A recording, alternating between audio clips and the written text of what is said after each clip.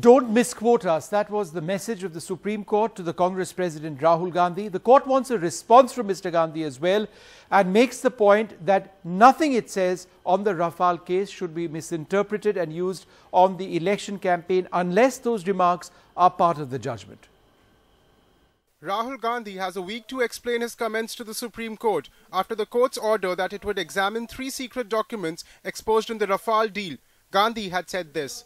मैं फिर से सुप्रीम कोर्ट का धन्यवाद करना चाहता हूं। पूरा देश कह रहा है, चौकीदार के बारे में कह रहा है कि चौकीदार ने चोरी की है और आज बहुत खुशी का दिन है। सुप्रीम कोर्ट ने न्याय की बात की है।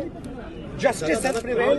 सुप्रीम कोर्ट हैज सेड चौकीदार ने चोरी की है। Hearing a contempt plea by the BJP, the Chief Justice said, "We make it clear the statement attributed to this court in the address made by respondent, that is Rahul Gandhi, to the media and the public has been incorrectly attributed to this court. We make it clear this court never made such observation."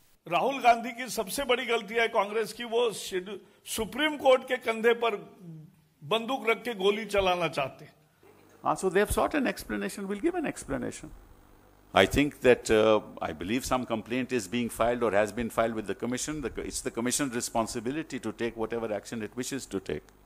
Besides seeking explanation from the Congress President, the top court today barred politicians from making public speeches attributing observations to the court which are actually not passed or recorded by the court. In New Delhi with Sunil Prabhu, this is Arunachalam Vaidyanathan, NDTV.